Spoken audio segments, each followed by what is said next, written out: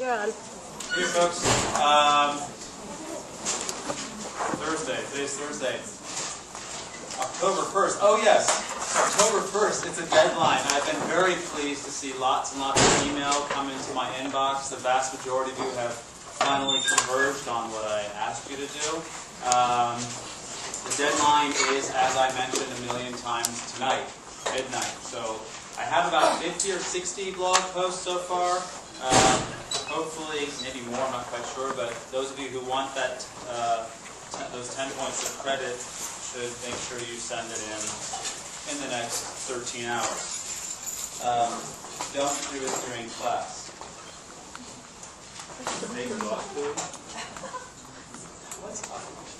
Okay, so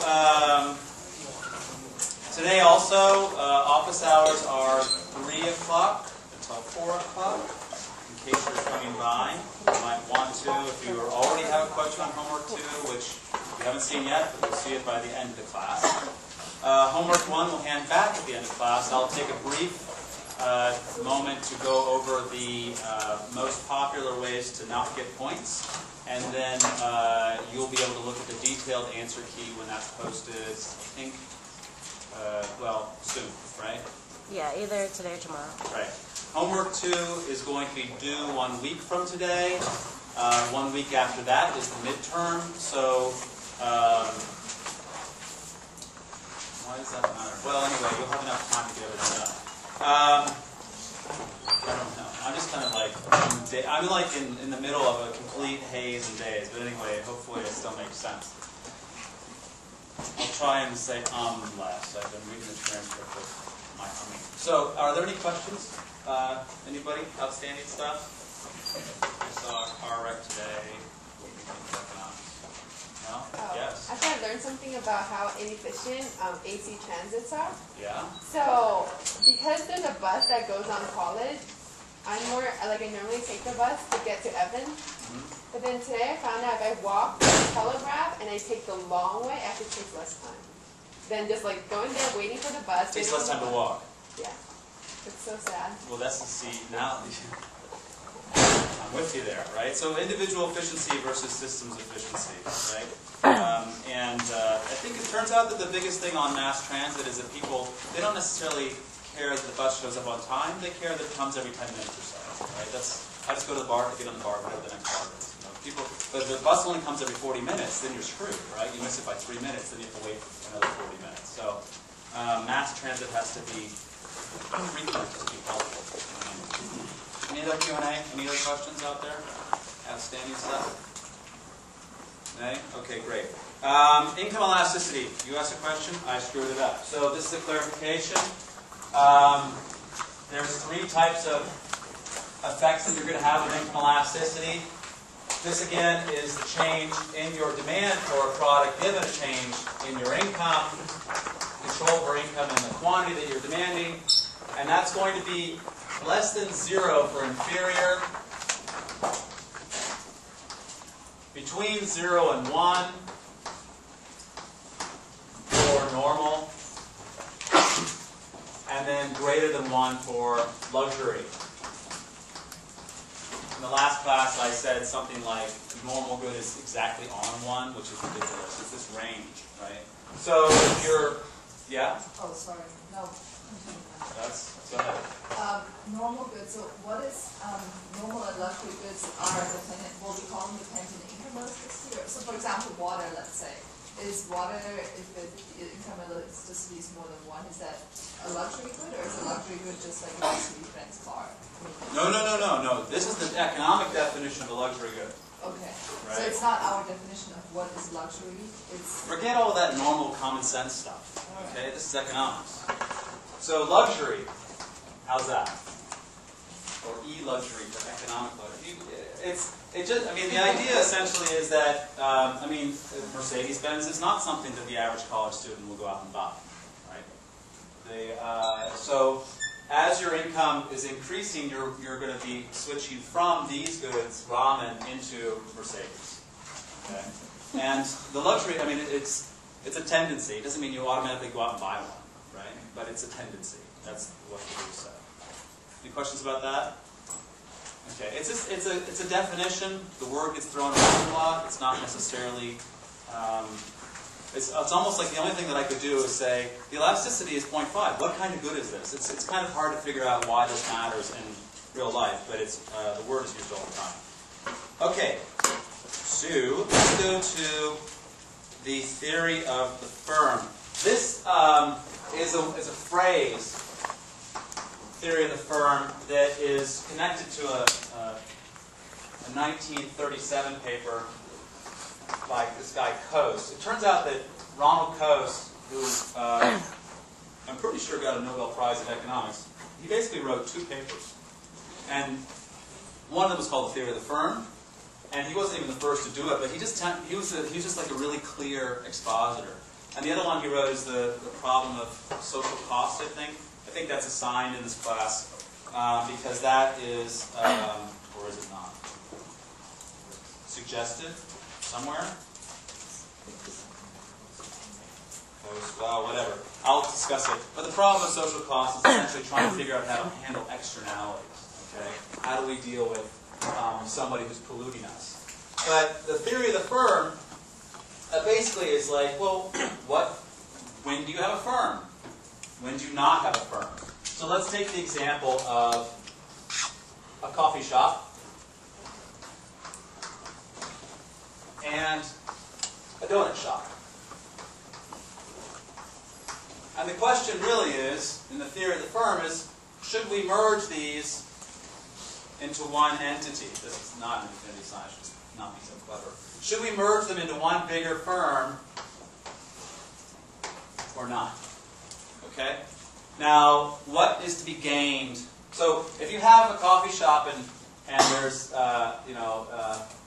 Mr. Coffee runs it. Mr. Coffee runs the coffee shop, and he's the coffee entrepreneur, and Mr. Donut runs the donut shop. What are the benefits to be gained by merging into one? I mean, or let's look at the status quo. What are the negative aspects of having a separate coffee shop and a separate donut shop from the perspective of the business people, not necessarily from the perspective of the customers? You have to run 2 shops, 2 guys, 2 shops, right? So you might want to throw away a guy. So we've got 2 managers. What else? What else? Total overhead costs. Overhead costs, like a fixed cost in a sense? Okay. So let's just call it double overhead or fixed costs. What else? They have to sort of like adjust their price according to the other one. Because like coffee and donuts are complements. Mm-hmm. So if donuts like were to lower their price, then coffee might think about like increasing their price because people are going to buy more coffee. Okay, so there's a problem of profit maximization between, how do you get the maximum profit from both of them when they're not coordinated, right? So that's important. Profit max, I'm just going to call that. What else? You already had one. Someone new.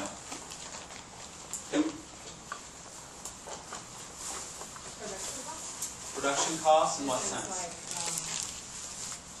purchasing the supplies and products. Okay, so there's, in a sense, there could be some kind of economy of scope, really, or scale. So the overhead is an economy of scale.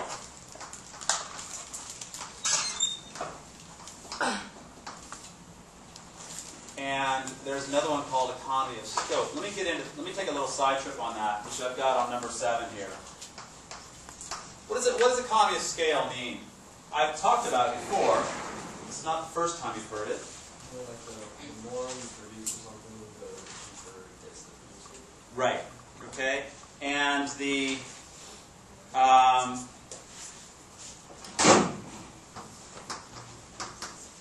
scale.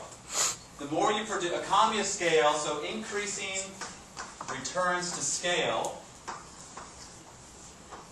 As you produce more, the marginal cost is decreasing.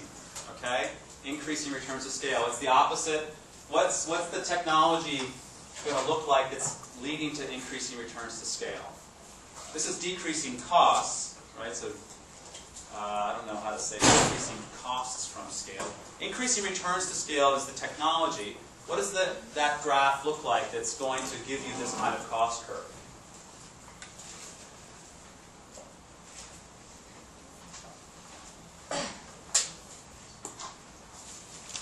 I'll take a wild guess.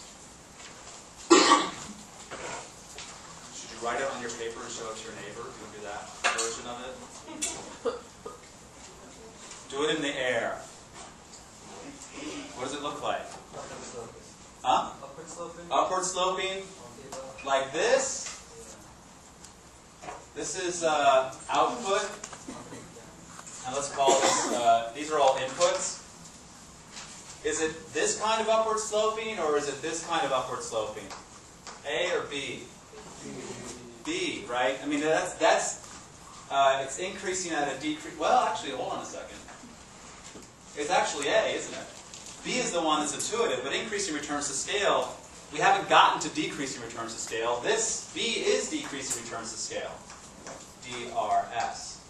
A is an increasing returns to scale. The more you do, the more you put out. And that has something to do with running something at higher and higher efficiency. I mean, the analogy, the idea is often that nuclear power plants are increasing returns to scale. You make this huge upfront investment, and then, you know, the first megawatt hour or the first whatever unit of energy is very expensive, and as you produce more and more, each additional unit is cheaper and cheaper. So that means that the more power that produces more input, but the marginal cost of goods lower and lower. Right, so for each additional unit of input, you're getting more and more output, which is kind of weird in terms of what we talked about, kind of like it's not the equivalent of the law of demand, but it's like what we would consider decreasing returns. The fact really is that the shape of this curve is often increasing and then decreasing. Okay, so you have an inflection point. Remember that word from math?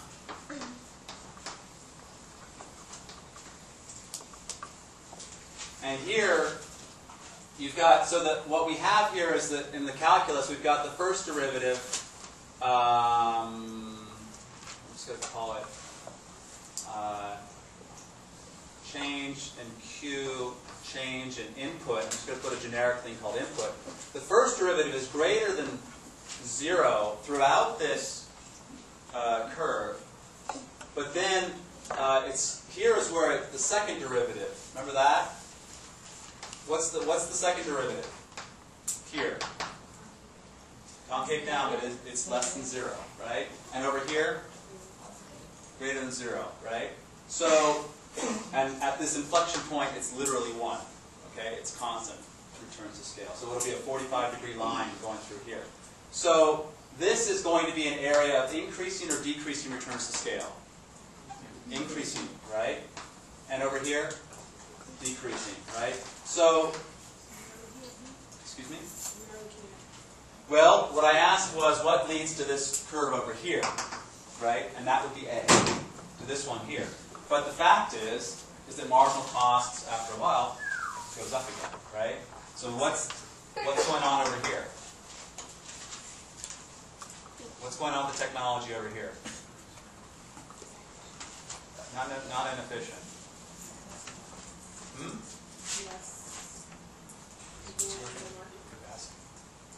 Use the letters over there with the calculus. What's going on over here? Decreasing returns to scale, right? Increasing returns to scale, and guess what? What's going on here? Constant return to scale, right? This 1 point. So let me neaten that up for you.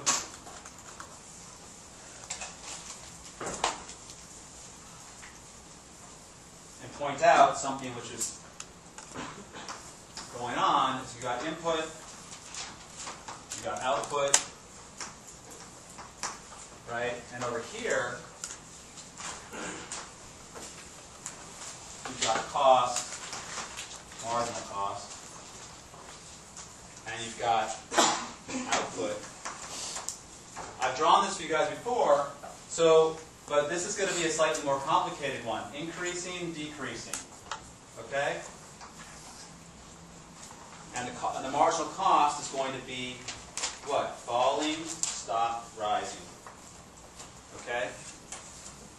This is a very popular cost curve in economics because there's lots of curves, lots of calculus, lots of optimal points.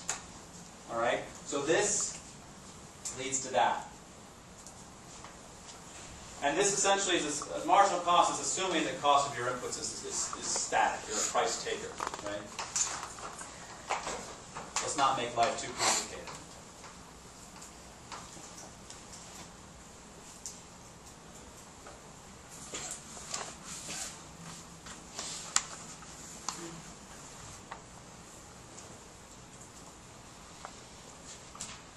Just from the okay, so this is like calculus and curves and accounting or whatever.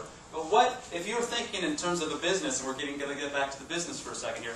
What kind of reason are you going to have this switch? Why are you going to go from increasing returns to scale to decreasing returns to scale? What's a real world reason? Lots of demand. Demand is not the reason. This is production side. Okay, demand is over there. Yeah. You maxed out your technology. You maxed out your technology. You might be running your plant at 110% of capacity, right? Or you're running your workers at more than 8 hours a day, or sometimes more than 14 hours a day. The cost of inputs increase?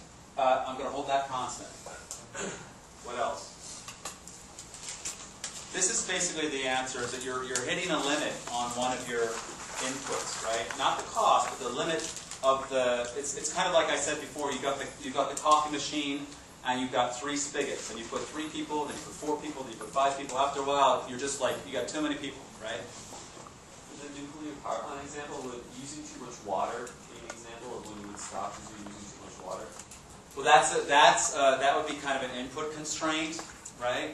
But the power plant example is where, you know, when you're running at low volume for the nuclear plant, you're running at a 10% capacity, you still have very high costs, right? Those costs will fall as you get up to 80 and 90% of capacity. As you hit 100% capacity, they might bottom out, and then you go to 110% capacity, and now you've got to start babying it along, right? It's the notorious put it up to 11. Remember that? Okay, so if you put your amp up to 11, what's that? That's Spinal Tap, right?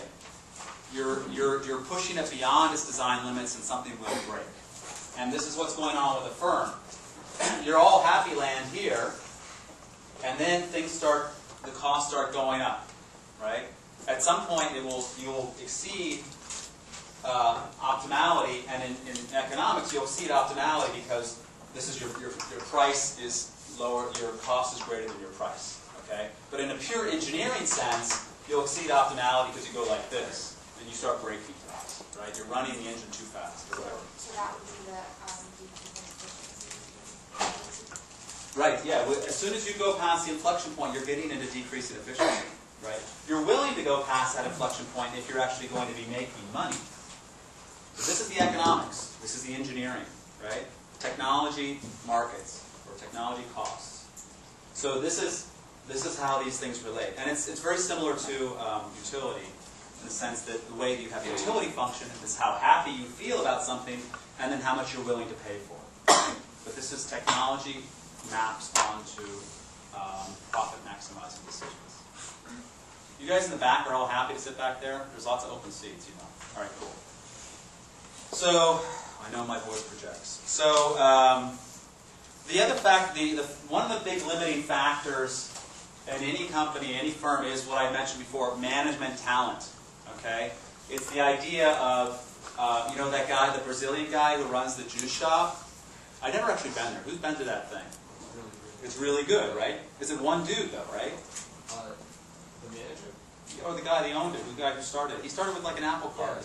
Yeah, so it's one guy though. There's no chain, right? So you might see the McDonald's version of that if he can figure out how to duplicate himself, right? McDonald's is boring, but as a business model, it's pretty good because because they can figure out how to do a 65-cent hamburger across whatever 15,000 international outlets.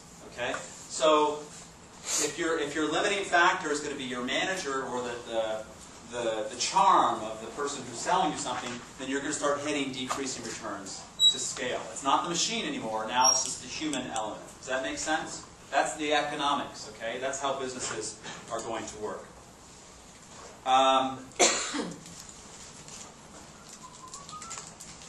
Okay, now, what's the difference between scale and... So scale is just output of a widget. We'll call it a widget X. Okay? What's the difference between scale and scope? What does scope mean?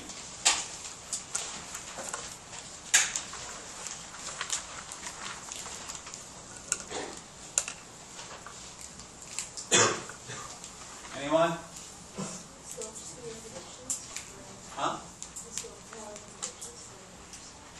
Whoa, what? Predictions for future stuff? Is that what you said? No, not what I was thinking. Although, well, that'll probably be the right answer later. Sorry. It's okay. Take a shot. Who has an idea of scope? It's like the area. Area? What kind of area? We're getting definitely into jargon land, because you guys are like, this is a non-intuitive word. Things related to the item. Okay, like as in what? Give me an example. Coffee and donuts? Yeah. Yeah. Okay. I was going to say that, like, sort of, instead of economy of scale, it's getting bigger, it's over time? Instead of... No. No, we're doing timelessness still.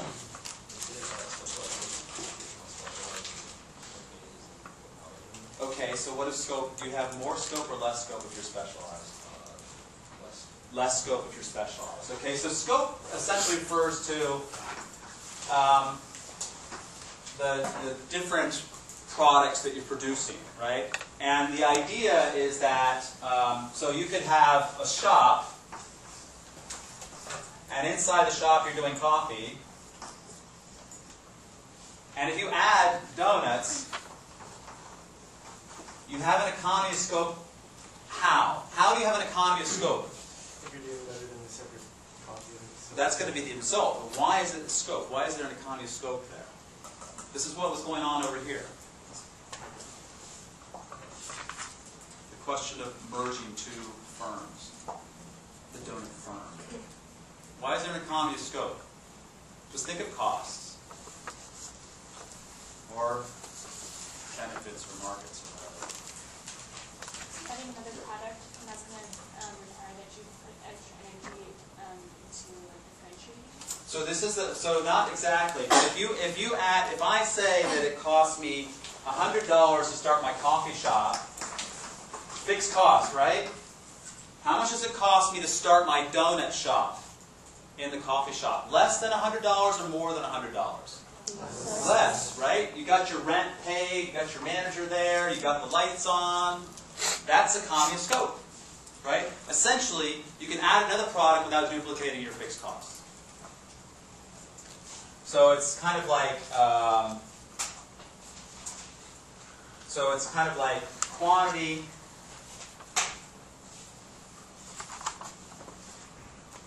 Right. So it's quantity A and B. Not quantity. Let's call it not quantity. The cost of A and B is less than the cost of A plus the cost of B. That's the idea, okay? It's that you can have some costs that are going to be in common, right? If you have a coffee shop and then you start an auto repair shop inside your coffee shop, you are not going to do very well with scope, right? You've got the coffee maker, then you've got a hydraulic lift. It doesn't really help, right? That's not a scope situation. But if you're a retail outlet and if you're Best Buy, you're selling CDs already, selling DVDs, not a big deal, right? They all sit in the same cases. Yeah?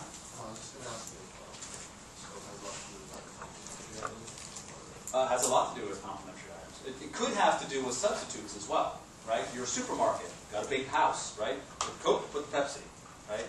So the idea mostly about scope and scale is about fixed costs, but you can also have an impact on productive variable costs or marginal costs, right? My favorite example of that is, I think it's KFC was doing this, but I know McDonald's, you know, who's had an apple pie or those pies at McDonald's? Who's had one of those things? And they're like, yummy. You have to be like completely drunk, right? But what do? It's like, well, we have this deep fryer here. It's already making French fries. Let's just drop a pie in there, right? Because that's how they make it. Yeah, it's deep fried. Yeah, but not the same as.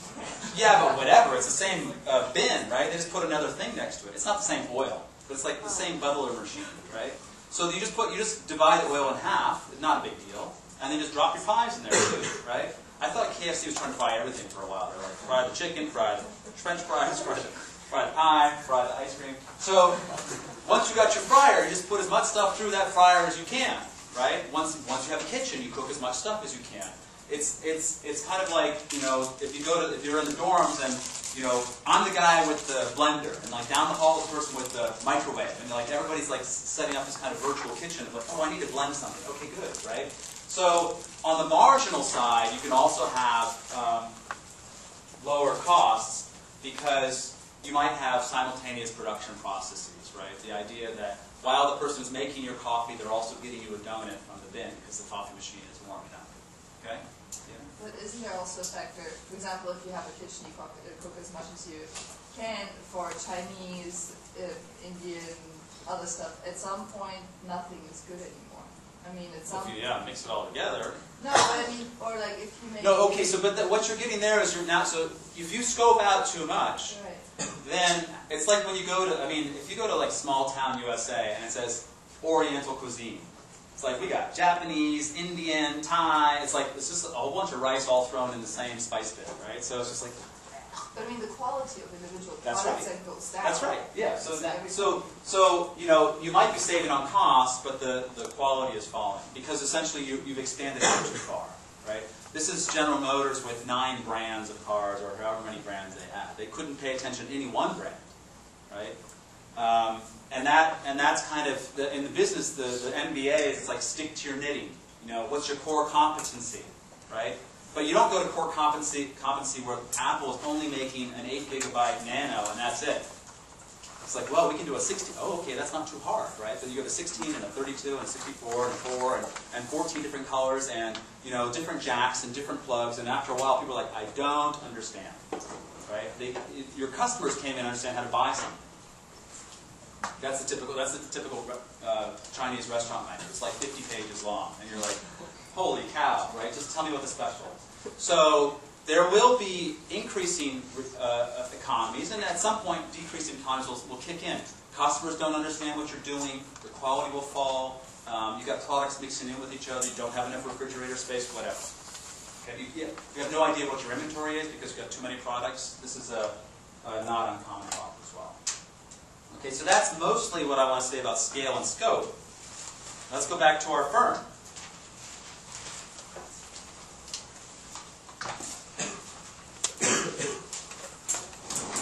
These two firms are trying to decide whether or not they want to merge.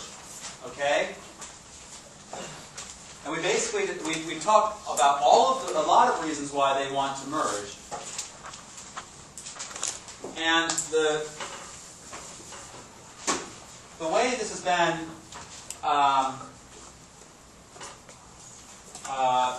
the way that Coase explained it is he basically said, look, here's your firm.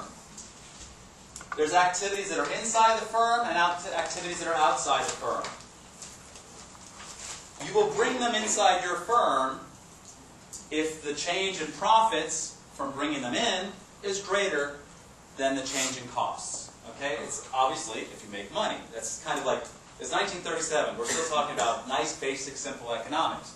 So the boarder, his idea was, well, do we want to expand our firm to be bigger or not? Do we want to take more activities in-house, or do we want to send them out? This is outsourcing. Literally, this is where outsourcing is coming from. Okay? Can we, the University of California, shall we outsource our janitorial services? UC does not do that. Many, many companies do that, right? Shall we outsource our advertising? Shall we outsource our printing? The UC has its own printing plant, right? The UC is actually much more like a Soviet-style bureaucracy than, a cutting-edge entrepreneurial business, right? They got their own janitors, they got their own power plants, they got their own accountants, they've got their own, the printing press is kind of crazy. They have buses, all kinds of stuff that a firm would tend to outsource out because of what? Why would a firm make the decision to outsource this question, the activity? Cheaper, cost less. Specialization is why it's cheaper and cost less, or that leads to cheaper and cost less. That's the root cause. What else? That's the cost side. Relations, hiring a janitor, outsourcing that work is more, you don't have to pay as much. Yeah, that's actually really interesting. This is like California agriculture, or sorry, agriculture in general. You've got your farmer on a field, and he's got his farm workers, and the law says you got to have documented legal farm workers. And legal farm workers turn out to cost $12 an hour. The illegal farm workers, of which there are many, and who I love because they're workers, let's say they cost $8 an hour. So how does this guy, the farmer, get away from that problem? What he does is he says, I'm going to subcontract to this guy, the coyote, who brought some buddies up, or not buddies up, and he will guarantee that those workers are legal. They'll sign a paper. No problem, amigo. And I pay him $8 an hour. And essentially what I'm doing is I'm paying less, and I'm shifting the risk. In fact, let's just do it in a real economic sense. I pay $10 an hour, right? Why would I pay 10 and not 8? Cheaper than 12, okay, yes, I'm not an idiot. Anything else? No, that's the risk, right? So this is actually 10 equals $8 plus risk. 12? I don't understand, because if you pay $12, you have no risk. Because for $12, you can get a legal worker. But now I pay $10 and I have no risk. I just shifted the risk to be amigo, right? Who's willing to take the chance because he's one dude in a truck. I have a farm, right? This is why illegal drug cultivation does not occur on someone's property. They do it in national parks. You can seize that land, it belongs to the feds, right? That's shifting the risk. So, and we're going to get more into risk later on, but this is like literally risk, the thing that you guys understand in terms of like, car insurance and accidents and stuff like that. So this is an outsourcing decision that is getting at the legal system and essentially how efficient or inefficient the system is. So the decision whether or not to outsource or insource, let's use that word, is going to be made on the decision, essentially, it's like, it's going to be one of these things. Change in profit, change in activity. Right? If it's greater than 0, are we going to outsource or insource? Insource, right? If I put my activities in my firm up, then I'm going, and my profits are going up, I'm going to insource it, right? If it's the other way around, I'm going to outsource it. By activity, do you mean guarantee costs? I essentially mean almost anything the firm can do. All right? It can be either on the cost side, cost or maintenance. It could be on the activity side in terms of what you're producing, right? Are you going to produce donuts or coffee, right? So we have this thing of 2 managers. That's a cost. There's overhead. The profit maximization, and there's a hand up. Someone had a hand up? I'll get to this next thing in a second. Yeah. So, I was just wondering, between the $8 and $10, the risk is the same amount, right? Whether you pay that immigrant 8 or 10.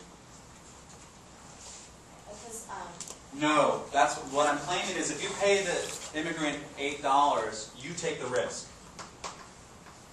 but yeah. If you pay the coyote $10, he takes the risk. Right? That's $2 of risk. I'm basically just saying it. Okay. So the question really is specialization versus generalization, or essentially, well, let's just call it generalization. This is not jargon. General. Specialization means that you are going to narrow your scope of activities, right? Not your scale, but your scope. And generalization is you'll expand them, right? So that's essentially the boutique, the specialist firm versus the conglomerate, right? General Electric has finance and nuclear power plants and electricity generating gear and submarines and a whole bunch of stuff, right? And then Pete's Coffee does coffee, right? Pete's Coffee does not own coffee plantations. They probably roast their own stuff. They might outsource their janitorial. They're trying to concentrate at what's called sticking with their knitting. Okay? So this is the constant tension within firms. That's why you see firms that are adding a division, throwing off a division, getting into a business, getting out of a business, because they're always sitting there. This is like probably that's why this paper is so important, this Coase paper. It describes the fundamental dynamic of companies and businesses, right? Including the guy at the juice stand, right? Including McDonald's. It's applicable to all of business everywhere. Okay? So our coffee guy and the donut guy, they might discuss a merger, right? They will merge if the profit is positive from the merger, right? So the big thing is, yeah, we can save on costs. We're going to actually benefit in terms of customers because we sell a donut at the same time as we sell coffee. They don't have to decide to walk next door or walk 2 blocks away. That's significant. But what happens if the coffee person is really good at making coffee and they screw up donuts because they leave it in the fryer too long, right? That's the problem of generalization as opposed to specialization, right? So this is what's going to go on. And the customer's like, it's like AM, PM. Mini market. Yeah, you can get a coffee. Yeah, you can get a donut, but they suck. Right? Or you go to the French pastry bakery and they're like, oh, we make the croissant, and that's all they do is croissant. When I was in high school, my mom went past this place at closing time, and they were literally throwing out boxes of pastries. It's like, these are old. They're from this morning, right? They're French. They don't do day old, right? The Americans are like, we take home food from the restaurant. Doggy bags don't exist in most of the world, right? And it's like, day old, yeah, go ahead. 50%. And people are like, I'll eat it. But the French are like, no, we're French. We throw our croissant out. So my job ended up being collecting the donuts at the end of the day. So I would drive home with this huge box of pastry. It was just really nice to have a couple on the way. So, because we took it to the church and all that stuff. So, if you do your donut thing, as a donut store, you better be a good donut store, right? Because if you don't do donuts well, you're out of business. And same with coffee. You can merge and potentially do better because you're saving some costs, you're making the customers fine, if your quality is relatively good. But if someone comes up and these 2 little stores start up next door and they start really outproducing you in terms of quality and quality value, which is price per quality, then you will go out of business. You will have to find a way of competing. Okay? Yeah? I just have a general idea about the labor dynamic of it, because I feel like with the merging, obviously you're going to have the higher end people, you're going to reduce the number of managers basically. However, for the lower end, the people who are actually the baristas, or they can only do the barista part. So I feel like the unskilled kind of workers will still remain this number. So if you have, say you've got 2 people in here and 2 people in here, now is the firm going to be able to get along with 4? Yes, right? You're not saving anything, but you're not losing money, right? If you can do 3, then you're saving money. If you need 5, what the hell is going on here? Right?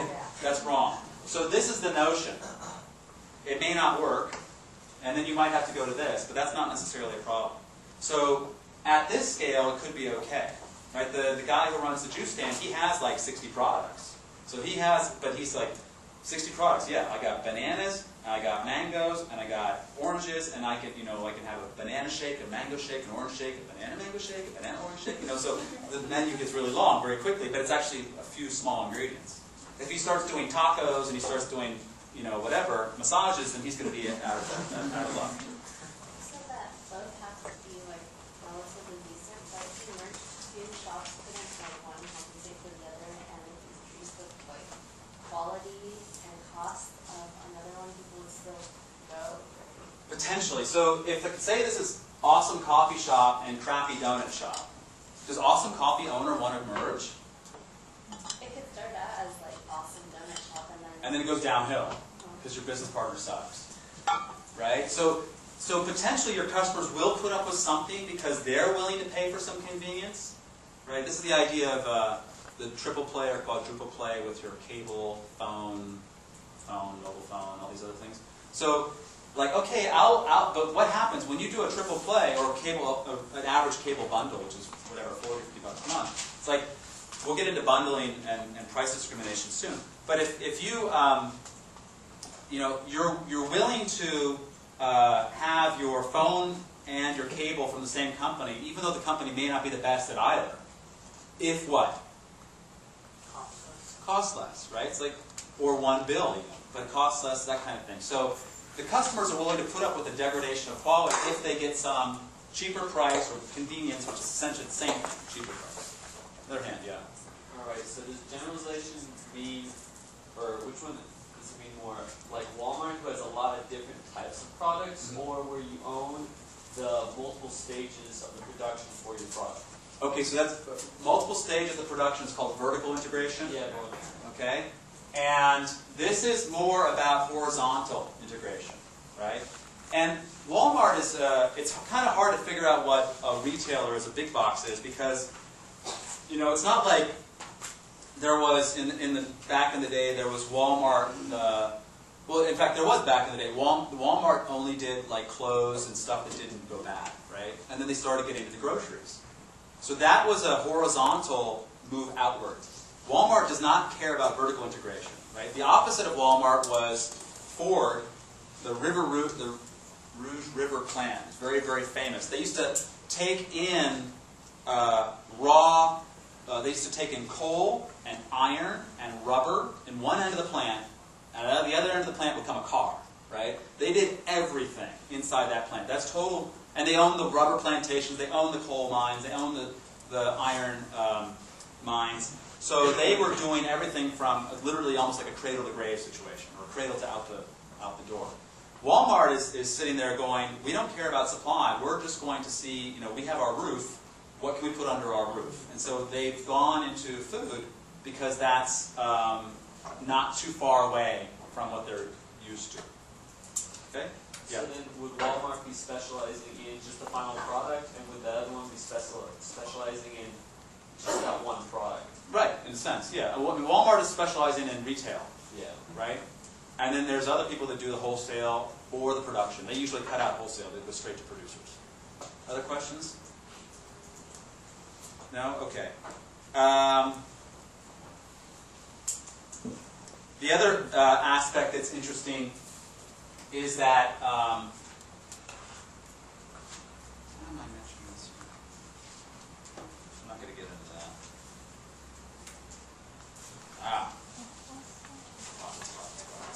Okay, let's get out of theory of the firm and get over to profits.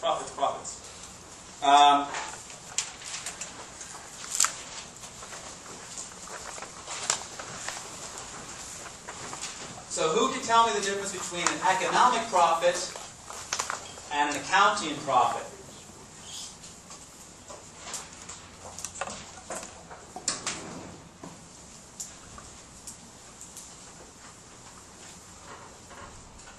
What's an accounting profit?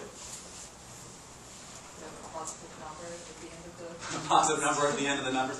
What numbers are you... It actually depends on what numbers you put in here, right? So I got sales minus costs, profit, right? The question really is, what are these? What costs are you including? Includes opportunity costs. Opportunity costs, right? So, say that you have your coffee shop and you sell $100 of coffee, and the cost of goods sold is $5, and your rent, let's just say, is $10. You have $85. You're the coffee entrepreneur. You have an $85 accounting profit. What's your economic profit? Is it greater or less than $85? It's less in terms of opportunity costs, I'm going to put in, I think this is valid. No. Opportunity costs essentially are what? What you give up to do that, right? So say that you could make $100 sweeping the floors, right? Is that firm economically profitable? No. Say that you get $20 of utility because you like being your own boss. Is that firm economically profitable? Right. Yes. So there's a whole bunch of all kinds of, economists, people hate economists sometimes because all we do is let's just redefine everything to fit our theory, right? So if you want to, you can basically define away, you can literally define away all profit by saying, oh, let's make sure we take this into consideration and that consideration. This is the way the utility function includes everything. My utility from the whales that exist in Alaska is positive, therefore I'm a happy person. It's like, whoa, hold on. So with opportunity costs, you can include many, many factors in there. Many of them very hard to quantify. So when you do accounting profit, that's when you include opportunity costs, but when you do economic, you don't, or the other way? Accounting profit is only, let's just call that cash. Okay. So economic profit is when you include the opportunity cost. It includes, it can be foregone cash, but it's no actual cash flow, right? The opportunity cost, so at the start of the semester I said I'm teaching this class for free because my salary is going up because I'm a lecturer, and it's going down because my postdoc are taking it out of my salary. So what's the opportunity cost of me being here? Make up something. You don't have to Time that you could be spending doing something else. Time I could be doing, essentially time. Time is the biggest opportunity cost. This is the idea that time equals money, maybe. Right? Or, more importantly, it equals utility. Right? There's a notion that people have a disutility from labor. That when you work, you have to be paid because you would prefer to just hang out. Leisure. Right? But my time, I'm obviously making a rational decision. I think I'm making a rational decision. My time is that I prefer to lecture than to use this time elsewhere. Right? Or potentially I'm learning something, so this is contributing to my human capital. That's another expression thrown around. Or potentially I'm contributing to my career because this lecturing is helping me with respect to the way other people see me. Or the whole idea I'm learning. That's the kind of thing too. So let's go to you guys for a second. You're going to school. The cost is where's our union laborer? She's out? Is she protesting somewhere? She usually sits over there. So the cost of school is like $10K for fees, plus $10K for rent, let's say, plus what? What's the opportunity cost of school? So you could be making or doing something else. Foregone earnings, let's say $30K. Not hard to say, right? I mean, you can do that at the Pete's or whatever, right? So your decision to go to school, is it $50K? These are all costs. Is it $50K?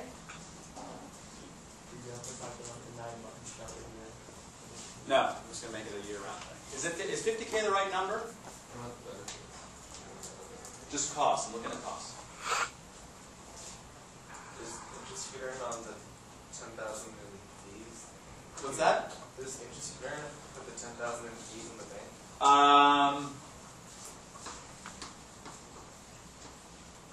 I think we should be doing that.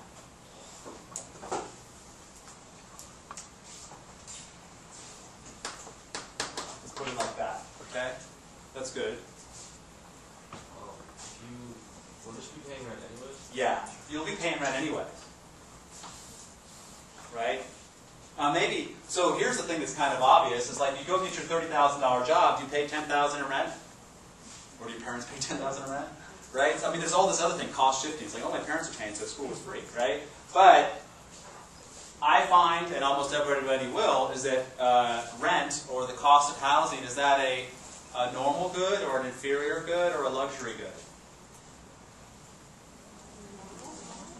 Normal good, right? So if you're making $30,000, are you going to live with, share a bedroom with somebody? Huh? No, I did that when I was at school. God damn.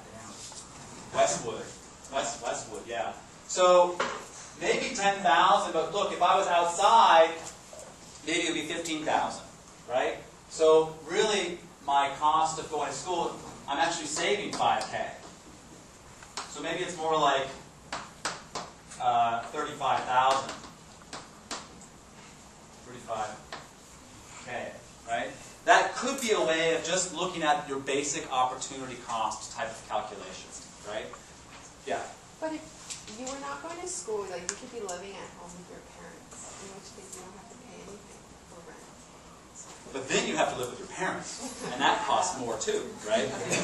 Right. So that's the idea. It's like, oh yeah, I want to pay rent because I don't want to live at home, right? So, but you're right. You could save money in terms of cash, but then you're having a disutility living with your parents. This would go into that whole debate over how much rent you would pay. Okay. So, but then there's the benefit. When I talked to you guys when I did that little walkout thing, and I said, well, maybe you're going to go to school and you're going to learn something, and then you're going to graduate, or you don't learn something, and you get a piece of paper, and someone says, oh, good, instead of paying you $30,000 a year as a high school graduate, I'll pay you $50,000, right? So that's something you'll take into consideration. You take the sum across time, across 5 years, and you get 175K of costs versus 20K per year for 40 years, or let's hope less. 800,000 versus 175,000. 175,000 spent now, 800,000 over my lifetime. Is 800,000 the right number to use?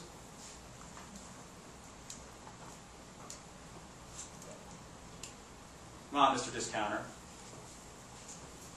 No. Right. Why no? Because as Wimpy would say, I will gladly give you 2 hamburgers tomorrow if you give me 1 hamburger today. Right? If you have $1 today, it's worth more than $1 tomorrow. Right? So $800,000 over your lifetime is not worth $800,000 today. It's worth something less than that. Probably, this is where we use discount rates and stuff like that. So, let's stop this thing for a second. You're on.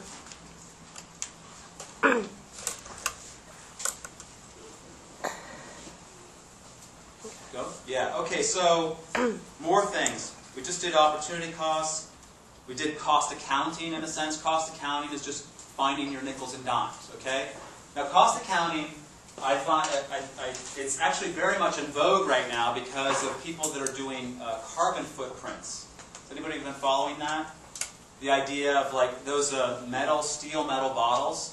The New York Times did a story on them and said, like one of those things over there, said that if you use that bottle, on your desk, that black bottle, that one there, right? So the cost benefit in terms of carbon footprint of steel bottles versus the equivalent number of plastic bottles, okay? You've got to use that bottle something like 500 times before you save the earth officially, right? So when you go to these corporate events and they start handing out bottles like they're candy and you take them home and you put them on the shelf, you did just kill a tree or whatever, right? So you really have to be careful about, it's called life cycle analysis. What goes into the steel, manufacturing, shipment, the plant that made the steel. I mean, it's like this kind of crazy accounting that just goes on forever. Compared to plastic, which is merely barrels of oil, petroleum.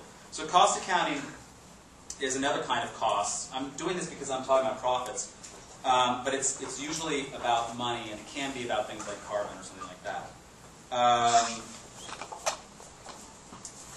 And then cost benefit. How does that work? That's a very important tool in economic analysis. Why is cost benefit important recently, or since a little bit before you guys were born, since the Reagan years? Why is cost benefit, where is it being used most obviously?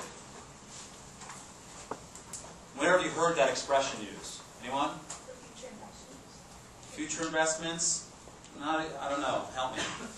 Well, you try to figure, you kind of assume certain things and see, oh, is it going to benefit more or cost? Yes, so when you're doing a cost-benefit calculation, you have to think about the stream of benefits over the future, right? But do firms make cost-benefit calculations? Oh, did you see my shirt today, by the way? Do you know what the answer is? Did you read it? Because it says in very small type. It says, why did the economists cross the road? Why? The marginal benefit exceeds the marginal cost. The marginal benefit is greater than the marginal cost.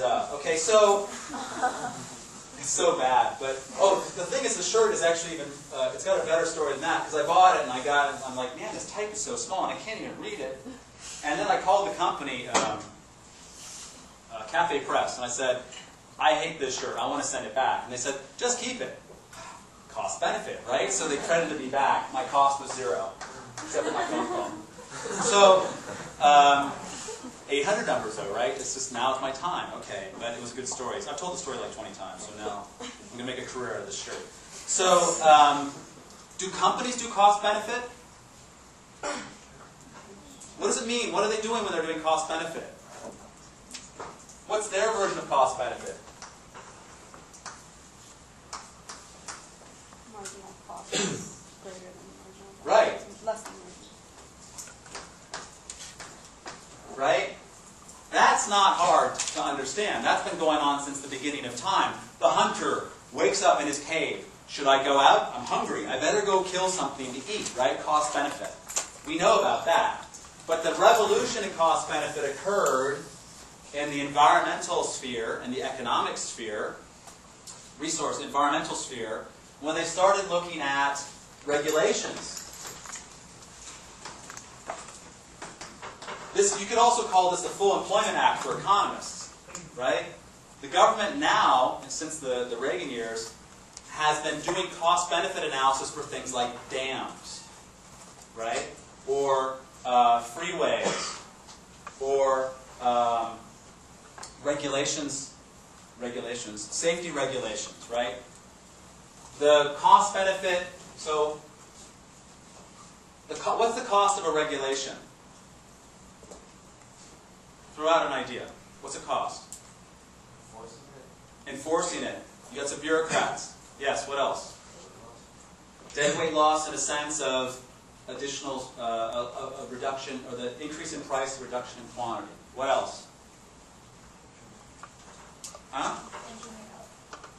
What's that? Thinking of the regulation. Negotiating the regulation. Extremely interesting area. We'll get into lawnmowers if we can. And the B&B. What else? That's the political economy of regulations.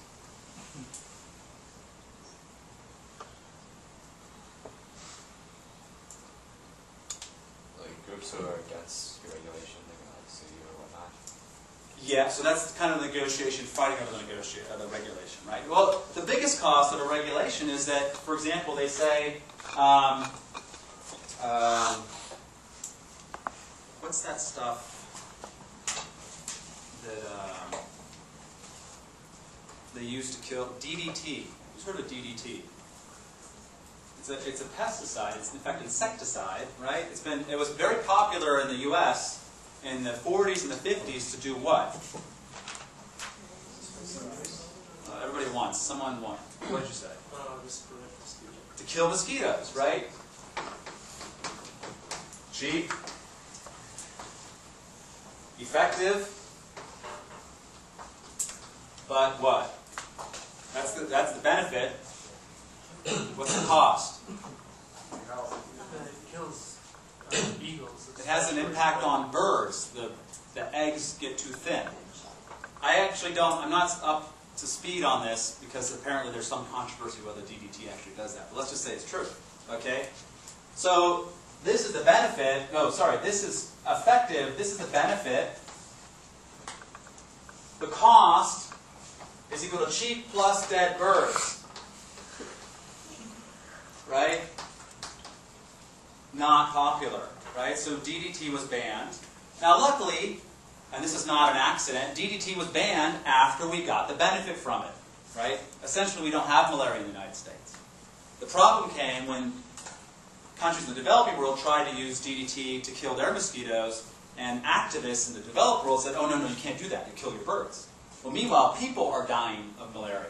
A little bit of a problem there in terms of the weights that people are putting on, these activists are putting on local people compared to birds, right? Oh, if your people die, that's okay, but we have to make sure your birds are alive. Right? So this is an example of a let's say, a controversial cost-benefit. The cost-benefit is often, you basically look at or benefit cost, you take the benefit over the cost. If it's greater than 1, it's a good idea, right? That's a ratio. You can subtract it. You can say if it's positive, cost minus benefit. You can do it any way you want. The problem is when you get into who is calculating the costs and who is calculating the benefits, right? In the case of dams, which I know more about because of water, you get the U.S. Army Corps of Engineers, and do they like building dams or not like building dams? They love building dams. And guess who does the calculation of cost-benefit for a dam? The Army Corps of Engineers. So they say, oh yeah, this dam is going to cost $1 million, and we'll finance it with 0.5% bonds over a 50-year period, which any finance guru will tell you means nothing for free. And the benefits include flood avoidance, recreational benefits, irrigation benefits, and we're going to get all those numbers just by making them up, which is what they did. Okay?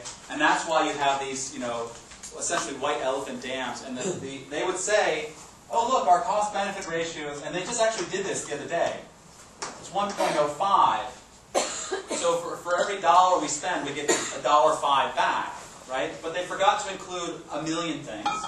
The real one might be 0.65. Should you build that project? No. But guess who makes the report and the decision?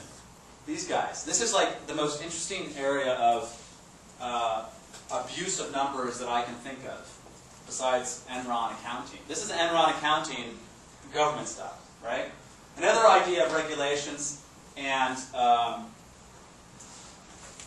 of cost-benefit is, you might have a regulation that comes down and says children have to have fireproof pajamas. It turns out, and in order to figure that out, you have to talk about the value of a statistical life. A very controversial number. Some people say a life is worth what? Priceless. Infinity. Right? Not like MasterCard. Right? But if you're going to do a regulation, and I'm going to say, I'm going to regulate the ink in a pen, because if you put it in your mouth, and it might poison you, and you might die, so I have to, and if you die, that's infinitely bad. So I'm going to ban pens. That kind of logic will run you into trouble very quickly, right? Because if a life is worth infinity, then essentially you shouldn't do anything. You should actually just die, right? Because you can't do anything. So this doesn't work. It turns out to be the government, I don't remember the exact number, but it turns out to be that the government uses a number about like $6 million. EPA, you can look this up on the EPA. Oh my God, a life is worth way more than $6 million. My favorite example of cost-benefit, or a value of statistical life, is that if you, in the old days when we had coupons for airline tickets, it would say, in the event that this plane crashes, we, the airline company, will pay you $15,000 for your life, or something like that. If it crashes in the United States, then we'll pay you $50,000. Right? So dead Americans were worth more than dead everybody else. Right? Or a dead a dead German who came to America and died in America. Or a German who came to America and died in America on a plane. So this idea of $6 million, that's an American life. Well, what if it's somebody from Zimbabwe or somebody from China? Well, obviously they should be the same, but in many cases they are not the same. Right? Either it's a political economy question, or it's just the national culture, that kind of thing. The idea of, what was it, there was a war, and the army, it was the It was the Iraq-Iran war in the 80s, and I don't remember which side did it, but they actually sent out soldiers to clear minefields by walking through them. Right? So if you stepped on the mine, you would find it and die. Right? And that's how they were doing, that was their cost benefit for military activity. They clearly did not value those soldiers at $6 million. So this, cost benefit turns into this really interesting, amazing, huge thing that gives you all kinds of interesting stuff to think about. I'm going to stop talking about that for a second and keep going on profit. Do you have a question? Oh no, I was just going to say, it's kind of like when auto manufacturers put out like a defective car. Right. They rather not recall it because the cost Yes. of them recalling it is greater than... Right. That's the so that's where economists and lawyers are both evil together. Right. Yeah. So it's like, look, it'll cost us $50 a car. We'll have and we have 100,000 cars. That's $5 million. Maybe somebody's going to sue us. We'll settle out of court for $2 million. The cost benefit, the cost is greater than the benefit. Screw them. We'll let some people die. Right. That has happened. So back to the safety pajamas. Right. It turns out that the cost of a life saved is something like $70,000. So is this regulation a good idea or a bad idea? Good, right? Cost benefit. If your value of a statistical life is $6 million and the cost per averted death is $70,000, that's pretty good. Okay? The same kind of calculus has gone into medical innovation, where they talk about they actually have figured out that fixing AIDS is more important than fixing cancer. I'm just relatively speaking, more important than it used to be, because it wasn't the number of dead people from AIDS, it was how many years they would have lived had they lived. Right? People who are dying of AIDS in their 20s and 30s, cancer you're dying in your 60s and 70s. Right? So one dead cancer person is worth less. You need like 3 dead cancer people to equal 1 dead AIDS person. Literally, in this calculation, just in terms of years of lost life. So this is the kind of stuff that shows up in cost benefit. Let me finish up with profits here. Let me get to the homework. So, economic profits. Now, in the long run, what happens with economic profits? They go to 0. Because of what? How do they go to 0? Everyone goes into the market. Say again? Everybody, the competition, everybody goes Entry. into the market. Entry matters, right? A monopolist literally does not face entry. The monopolist controls the market, right? But if the monopolist is making a profit greater than 0, and somebody says, hey, I can come in and make and exploit this market too, then you start dividing the market between the monopolists. Now it's a duopoly. There's someone else comes in. Assume they compete, right? They might not compete. They might form a cartel. They might just say, hey, let's just be nice to each other. We'll have, what's that called? We'll have dignified competition, right? Every year they go and they meet at a nice hotel in Switzerland and decide what the prices of their products are going to be, and the next year the price stays that way. Those cartels have been found, they've been caught, of course, and fined millions, even billions of dollars. There was a vitamin C cartel or something like that. I mean, they were fixing the price of vitamin C. It's like, it happens all the time everywhere. But in the long run, economic profits are going to 0 because of entry. Okay? If there is not entry, you're not going to have, profits will not be falling. Now, entry can be prevented for 2 different ways. It can be prevented because the government does not allow a competitor to come in. This will happen if the government decides to license oil exploration to one company, or they give it to the president of the country, gives the oil exploration license to his kids. That's the kind of the Indonesia situation.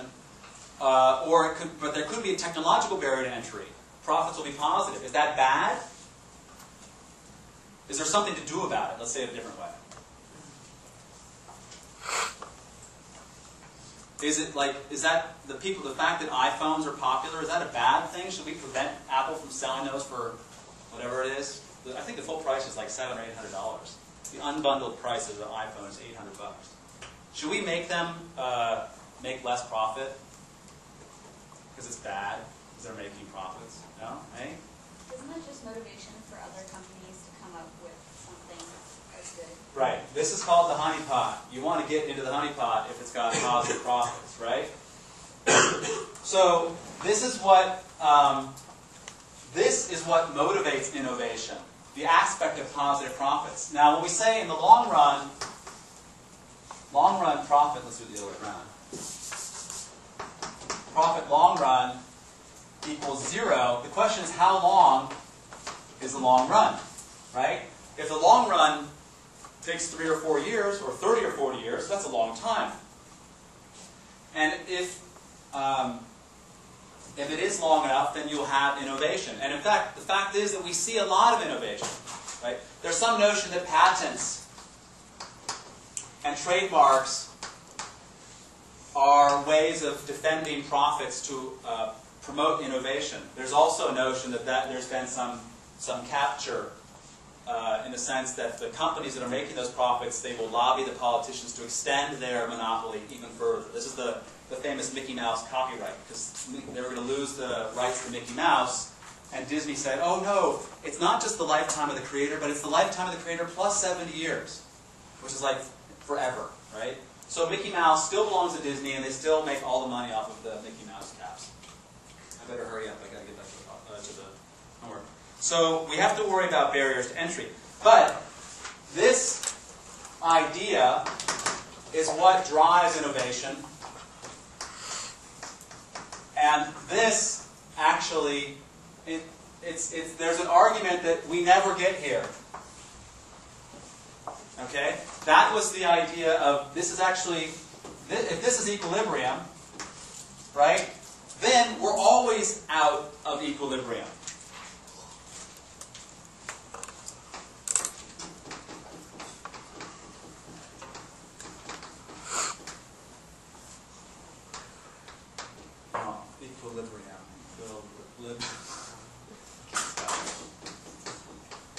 What do economists, can economists deal with out of equilibrium situations? Can we do this? Can we? No. There's no equilibrium. We're like here, or we're here. So economists actually, because we're kind of autistic in dealing with out of equilibrium situations. But they're very, and I mean autistic, not like I said it long ago. But this out of equilibrium situation is associated with what's called creative destruction.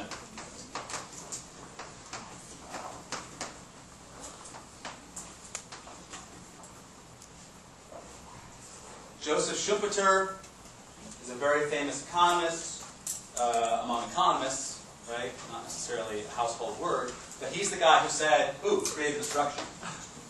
That's what we want. We want firms coming in and blowing each other up to try and get those profits, right?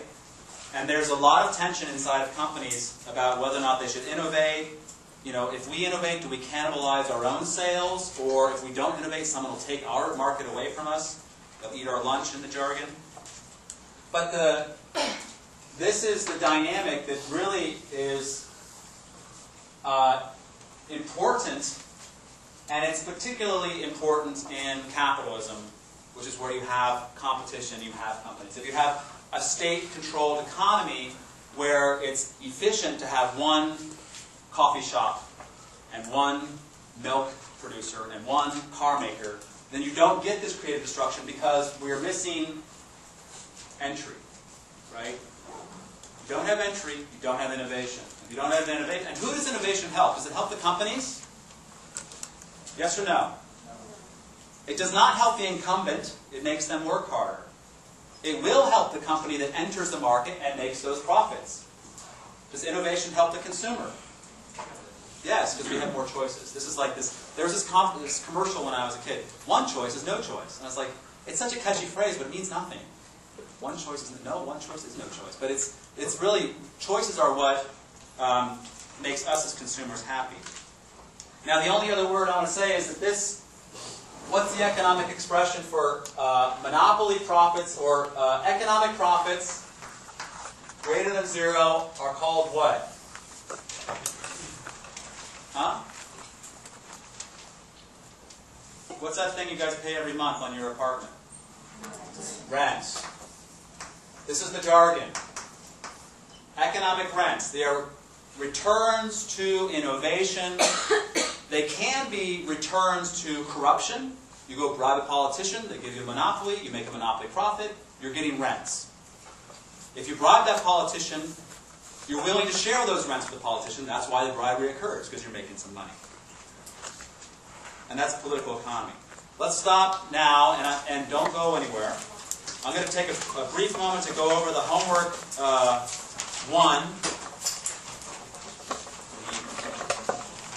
1. Okay, is Gallon Herbst around? So, are you? Oh, you're not enrolled. That's why I couldn't find your name. Okay, and Manzini? Manzini? No. He dropped. But he dropped. It automatically dropped. He dropped. And this is an ad. Okay. So I'll let, we'll hand these back at the end. I won't throw them out there. We have homework 2 also that we'll distribute at the end. Did the homework 2 get made? Yeah. Yeah? Awesome. Okay, so I'm just going to go quickly over the biggest problem. And if you'll recall, the first question was, the government decides to expand the ad campaign against drinking soda. Okay? The number one thing that people got wrong on this was identifying the winners and losers. Okay? If they think, if the winners from a campaign against soda are who? No, not on the supply side, sorry. Supply side. Substitutes for soda. The losers on the supply side? Soda manufacturers. Who's going to be contributing to the campaign to oppose that ban? The soda companies, Coca-Cola. All right. On the second one, FDA puts standards on fertilizer. Same problem. The winners, the losers from the regulations on fertilizer are fertilizer companies. On the supply side, sorry, supply side, right? The losers are, or the winners are, on the supply side, substitutes for organic for not organic fertilizers. Fertilizers, there's organic and inorganic fertilizers. Hopefully that's what we were talking about there. Let's go back to the winners. The winners on the demand side for soda taxes. Losers on the demand side, soda drinkers. The price of soda goes up. Or is that what happened? It's just an article. So it's shifted the demand curve in. So if price goes down, people who want to say that nobody's will benefit. Right on. It's not the soda tax, which has been done in New York. Okay. Obviously, you know how much I know. Okay, so number 3, the representative consumer with the Cobb-Douglas demand function. So people did not understand, that was the most common thing, they didn't know how to get a demand function. You get your utility function, you set up your Lagrangian, you solve for x star, right? Your demand must be a function of exogenous things. Is your demand for your demand for good 1, is your demand for good 2 exogenous or endogenous? Exogenous, okay? Sorry, it's endogenous. You don't put, your demand for good 1 is not a function of good 2. Your demand for good 1 is a function of your income and the price of good 1. Okay? When you write a demand function, that's what you should do. You should not have x1, demand for x1 as a function of x2. On the cross-price elasticity, that was the worst problem as far as you guys were concerned. What's the cross-price elasticity for complements? Is it positive or negative? When the price complements, did I say complements? Change in demand for good 1 based on the change in the price of good 2, P2, X1. If it's a complement, beer and chips are complements, right? The price of beer goes up. Does your demand for chips go up or down? Down. Right? Substitutes. Cross-price elasticity. Coca-Cola and Pepsi. Price of Pepsi goes up. Demand for Coke goes... Right. That's what you need to know. Of course, you have to be able to do the math. Two consumers who have, okay, this was just written out. This was you had an aggregation problem. It was X1. One consumer had one demand function, utility function. The other consumer had a different utility function. The way you aggregate demand is you get their individual demand functions, you add them together. That's aggregate demand.